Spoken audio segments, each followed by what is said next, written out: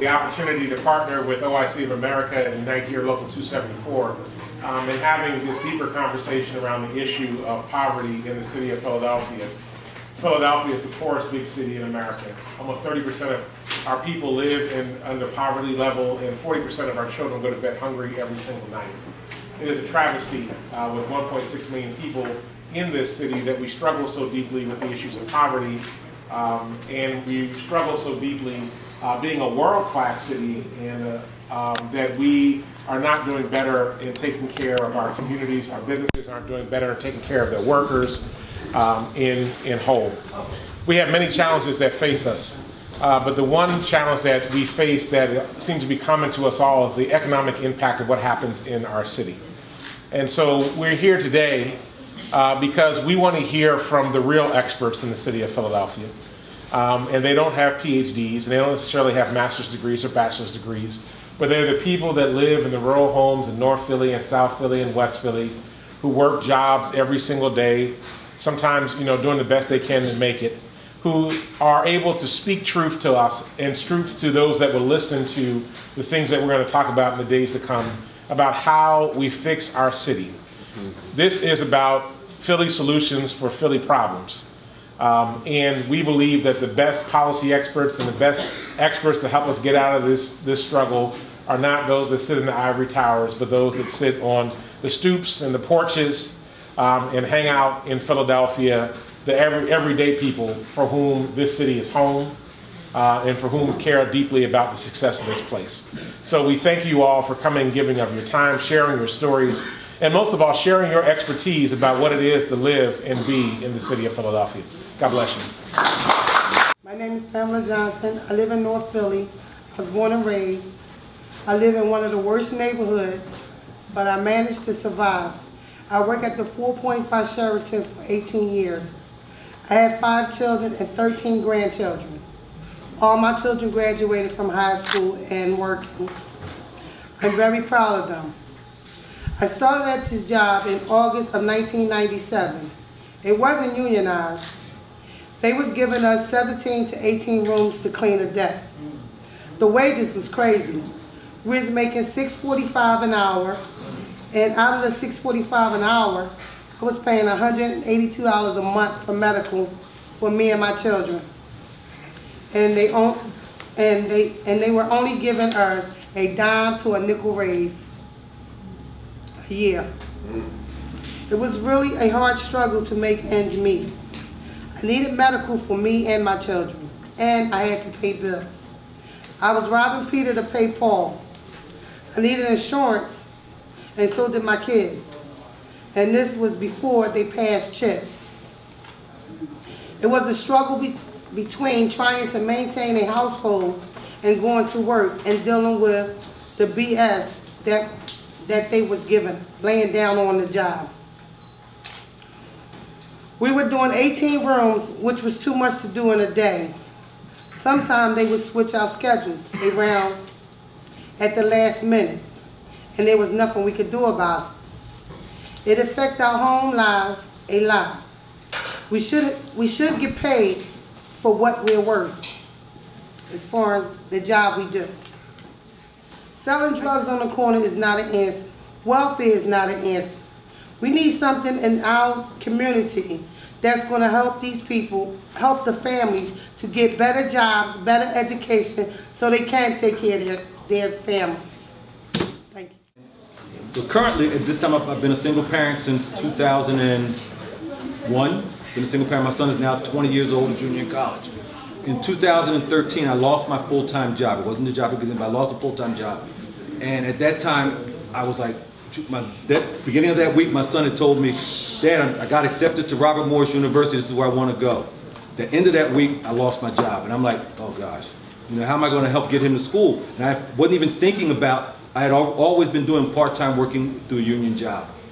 So since then, I've been able to fall back on my union job, and I'm still able to pay for his education, taking care of my mortgage, car notes, whatever I have to pay, I'm paying it. But I have to work.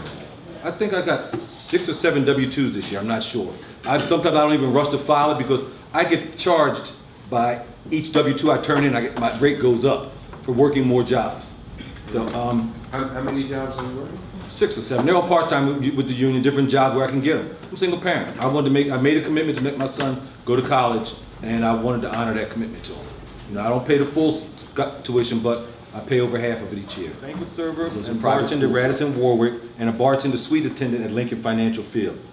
At Lincoln Financial Field, out of approximately 150 suite attendants, there are 5, including myself, that are African American.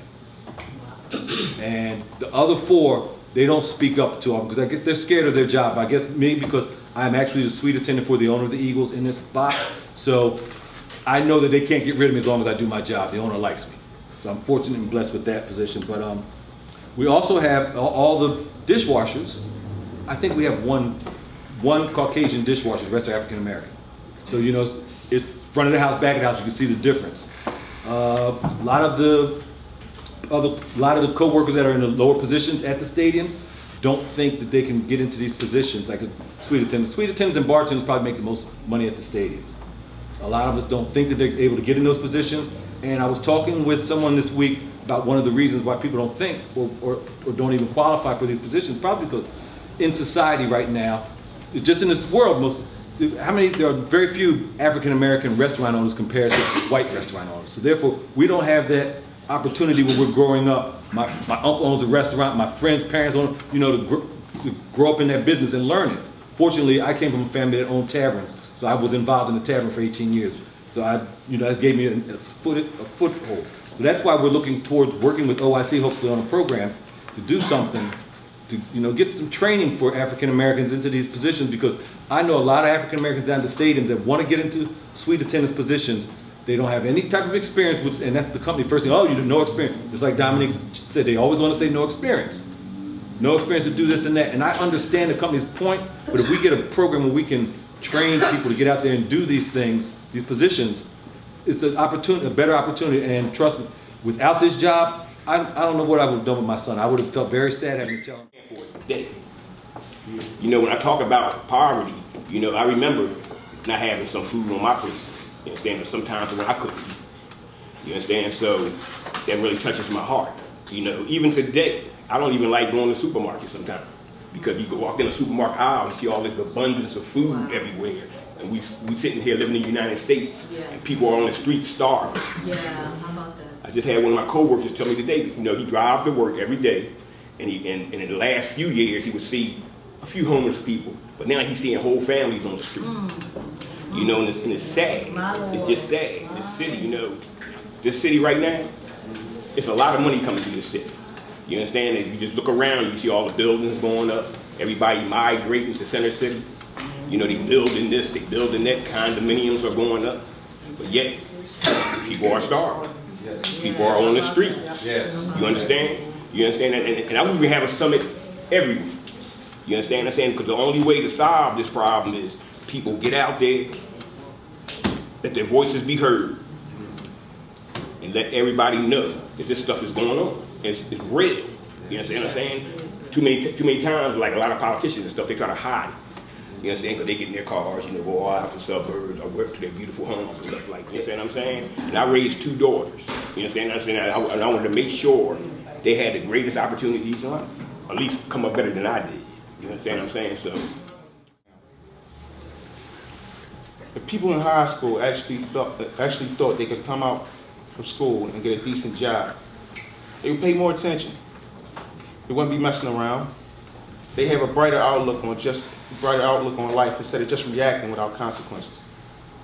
A lot of people think I'm gonna wind up like my uncle, in jail, dead, or on drugs, doing something like leaving behind 4 kids, 4 different women, and no one to take care of them. People feel like people feel like there's no need to learn anything because there's no opportunities anyway. In the hospitality industry, it's a hot industry right now. They're always talking about you could be a chef, you could be a manager, come to our school. But the real jobs I see in hospitality are the cooks, the bellhops, the housekeepers, the people behind the scenes who have decent jobs, vacations, benefits. They can be productive members of society. We're not asking to be millionaires. But we're looking at what we are asking for is be able to patronize the places that we work for. And I used to ask a lot of questions about some of the things that was going on at my job. You know, whenever we had morning meetings and stuff like that, you know, they was always changing, trying to change things on us. And I would ask questions, and you know, they started labeling me a troublemaker, right? Because I asked questions. I just want to know what's going on around me. You know, I was hired to do one thing, and that's what I came here to do. You know, but so I was never getting any type of satisfactory answers to my questions. You know, so I was very frustrated. And what could I do but take that frustration home with me, right? Because you can't take the frustration out on the people that's actually frustrating you, which is your bosses, you know, so you take it out on the people nearest to you, which is your family, you know. And there were times when I would come home from work and I'd be tired, I'd be hurting, you know, because I'm a housekeeper, you know, I do rooms. And believe me, my back be hurting, my knees be hurting, now it's my darn hips. You know what I'm saying? I mean, when will it stop, right? So, but also I was very frustrated, you know. And my grandkids, I have 3 daughters and I have 8 grandchildren. And when I would come home, you know, if they're there, like at that time, back then, they were still living with me. So when I would come home, the first thing I'd see when I walk in my door is my grandchildren. And they would run up to Mama, Mama, Mama, and my children trying to ask me questions. I don't hear neither one of them. All I see is that darn piece of paper on the floor. All I see is that fork in the sink. And I'm just snapping on everybody around me. When in actuality, I wasn't mad about any of that. You know, it was just a piece of paper. You know, I was already mad before I came in that door. You know, and I had nobody else to take it out on but them. They were the ones that I took my frustrations out on. And it wasn't fair. It wasn't fair to my children. It wasn't fair to my grandchildren. You know, and it definitely wasn't fair to me, the way that I felt when I came home, because I shouldn't have to come home feeling that way. You know, in America. And everyone should treat people the way they want to be treated. And with respect, dignity, I feel as though this city could be the city with the lowest incarceration rate and the lowest infant mortality rate instead of the highest. You know what I'm saying? I believe in Philly, and I love my city. It's my home, but I know it can be better. I know it can be greater than what it is right now. You know, that's why I volunteer my time. What I feel is people act out of desperation. They don't think that anything's on the horizon. They don't see any future for themselves. No hope. Exactly. If people see that there is people see that there's hope to find a decent job, a career, something to look forward to. Like I said, they wouldn't act out of impulse. They think about consequences to their actions. Absolutely. For me, my story is that I started out working as a housekeeper. Like in 1988, I was working in Paoli. And what happened was I got injured off the job. And so I was out of work for like 5 years. So when I went back out into the workforce, I was out there and I'm searching really hard trying to find me a job.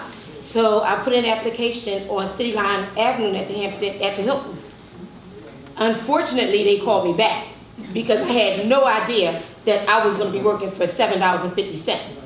And then once I got in there, I found out how hard I had to work for it. But that wasn't the worst of it. We had a housekeeping manager there, and she was really horrible. She was this little white lady, and it was like majority of the people that worked in the back of the house were black. So she used to always go up to people and she's in their face and she's like, "You're stupid, you're dumb." You know what I mean? Or "You're gonna do this or you gotta do that." She was just so disrespectful. Everybody she talked to in such a nasty way. And I used to just look at her because people they wouldn't speak up for themselves. They would just like take it. And I used to just look at her and be like, "Oh my God, I hope she never does that to me." Because I know I'm not gonna take it. It's not gonna work for me. So what happened was, it was like, okay, one day I was off work and she was trying to call me in to work on my off day. So when she called me, I didn't pick up the phone. So what she did was use my mother's phone number, which is an emergency contact number, and got my sister on the phone. And so she's asking my sister, well, where is Vanessa? Do you know where she is? My sister's like, no, she doesn't live here. Who is this? She's like, this is her boss. I need her here right now. I want her to come into work. So my sister said, well, did you call her? Was she supposed to work? She said, no, but I need her. So she is so disrespectful on the job. I was so torn apart. I was so angry that because, I mean, it was bad enough she did it to the employees, but you actually thought that you had the right to do that to my family. You know what I mean? So when my sister called me, I was just mad. I was so mad. And I was like, can't wait to go to work the next day. I mean, I could barely sleep because all I wanted to do was go in there and give her a piece of my mind. So when I got to the job, I walked straight to her and I'm like, I need to speak to you. And she's like, what? I said, I need to speak to you for a minute. So she's like, what is it? I said, you called my mother's house yesterday looking for me because you wanted me to work, right? And she was like, yeah, I was off, right? She said, yeah, but I need you to come in. It doesn't matter. That number you got is an emergency contact number, right? She's like, yeah, why did you use it? This is not an emergency. I'm off. You know what I mean? This is not something that I have to do. So she was like, you know, she was mad because I was mad and I was kind of nasty with it because I was angry. But she just let me walk away. Everything was fine. So I worked the next day. I worked the next day. Then it was like I was off for the next 2 days. So I got a phone call in the morning. So when she called me, it was like, we got a problem. And I was like, what's the problem? She said, well, you left coffee pot and coffee in a coffee pot in a certain room. And I'm like, I don't remember doing that, you know, but like whatever. And she's like, well, we're gonna have to dismiss you. So I actually got fired on my day off. And I'm like, where does that happen at? You know what I mean? Where does that happen at? But at the same time, I was real angry because there was nothing I can do about it. It wasn't a union job. You know what I mean? I was just terminated, so I'm thinking like, can't wait to go up there and get my check. I can't wait to go get it because I just was like, I was going to snatch her head off. I was going to do something. I said, I can't wait to go up there. So when I did go up there, it was like, okay, she heard I was in the building. She had me escorted out. Okay, whatever happened. But at the same time, it's like I've just never been so angry in my life because I'm a person that needs to have a voice. You know what I mean? And the fact is that I couldn't defend myself. You know what I mean? It was just like, okay, I was terminated. I was making this little bit of money. It was only $7.50 an hour. You know, I'm making this little bit of money. I have a mortgage. I don't have any income now. You know, because this person woke up in a bad, you know, place, and because she's nasty and she's rude, she's disrespectful, she's prejudiced, because I've only ever seen her do it to black people. You know, and it just like irked me to the fact that I'm not surprised it took 6 months to happen. I'm just surprised it took so long because I just knew that she was going to have her day with me. So my whole thing is that, like, for the work that I do now with the organizing, and I'm knocking on people's doors and I'm hearing their stories, the problem is that kind of thing, it happens all the time, all over the place. And how many hundreds of people lose their job, you know, behind the fact that somebody woke up in a bad way, and or somebody doesn't like you, and then you're out of a job, and this job is the means to your survival. But now you're out of a job just because, you know, somebody's feeling a certain kind of way, and, you know, and now your life is in a ruckus. You know what I mean? How am I going to pay my bills? How am I going to do this? And I just feel like it's unfair and that it needs to change. And what I found out is, even with both jobs, you know, I still wasn't making enough. So when the baseball season was over and it slowed down at Aramark, I would pick up extra hours at Target. I didn't complain about it, about the overtime, because I needed the money, but I still wasn't making enough. I had to work all the time just to pay my bills. Whenever I had free time, I would just sleep all day. I would need to use all my off time just to rest. I had to struggle just to fit time in with my mom and my sister. I tried to have a social life, but it's just not possible working so much. I was always hopeful that I would have some kind of better future. A part of me felt like it would be, you know, I would have light at the end of the tunnel, but then another part of me felt like, you know, I was just a zombie. I was unsure what my future would bring. I worked so much because I wanted to be stable and independent, I wanted a stable relationship where I could build a life for myself and have a family. I knew nothing would be given to me unless I worked for it. You know, it takes a toll on your body when you're working like that. Not getting your proper rest, it wears on you. When I look at the guy that originally got me the job, you know, he was working both jobs. He ended up having a stroke and he doesn't work either job anymore.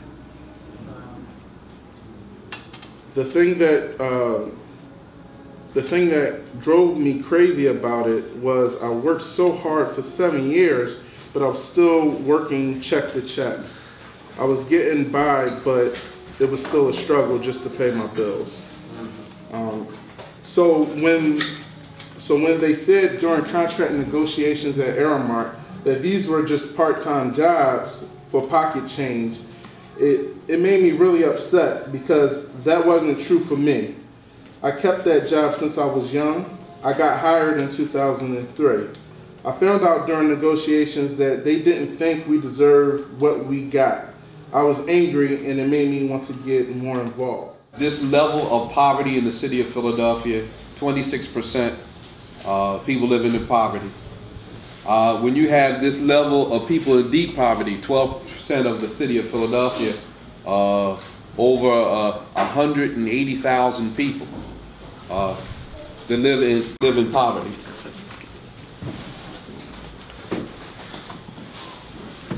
It's a state of emergency. You know what a state of emergency is. The mayor calls it every time there's a big snowstorm. They change the rules and laws that apply during those times because we're in a state of emergency. People are expected to pitch in and help a little bit more because we're in a state of emergency. People are inconvenienced in their own goals in their own lives because we're in a state of emergency and everyone has to pitch in. In a state of emergency, everybody has to immediately focus all their energies and all their resources at the task at hand until that emergency is over. We don't focus on other things until the emergency is solved. And once the emergency is solved, only then can we go back to normal life. We've been living in a state of emergency in Philadelphia for so long, we think it's normal.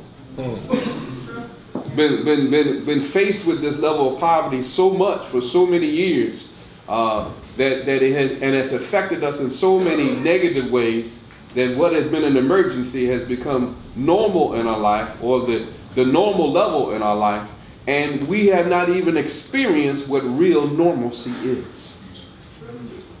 So until we start to act like it's a state of emergency, only until then will other people start to act like it's emergency as well. And when we focus our time and our energy to say that this emergency has to end, it causes other people to act and move in the same way. So what this summit is trying to do is focus all our time and all our energy on solving this problem.